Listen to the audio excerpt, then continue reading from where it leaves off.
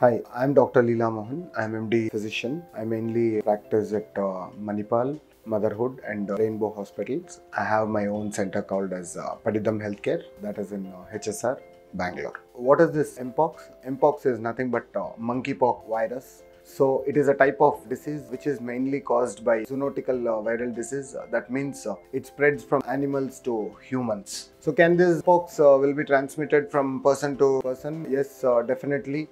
If you are coming in contact with the person who is having the infection, and then the body fluids, the pustules or the skin rashes, the vesicles, whatever present on the body of the infected person, if you come in direct contact with the skin of that person, definitely there are chances of getting it. And respiratory through droplet infection also, there are more chances where the saliva can just fall on the other person and the person can get the virus transmitted. Animal to human transmission, definitely it will happen if an infected animal, if it bites a healthy person, if it scratches, the virus can be easily transmitted from the animal to the human will happen in very easy manner.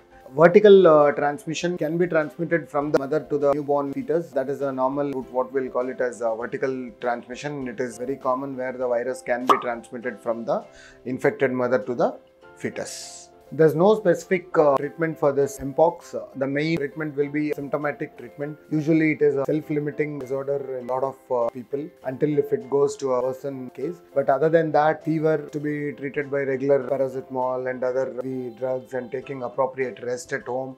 All symptomatic treatment has to be taken. If you have headache, you have to take the painkillers, or you have any body pains, weakness, tiredness, you can use some of the medicines like non-steroidal anti-inflammatory drugs. These are the drugs which we can definitely use in treatment of the fever. Tecovirimet, that is TPox, which is mainly used in treating this pox virus. Mainly this is the drug which we use to treat the smallpox, and the same thing can be used to treat against the MPox also.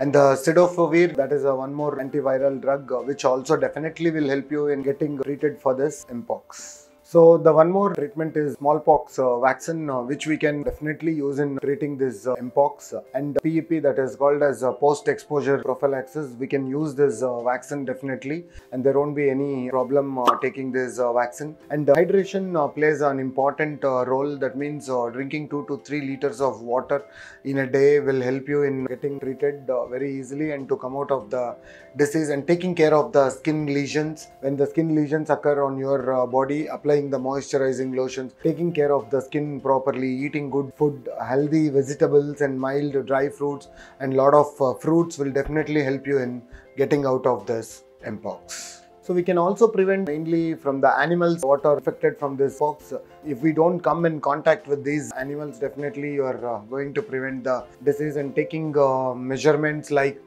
self-washing clearly and then washing regularly and hourly basis also helps you in preventing the transmission of the disease.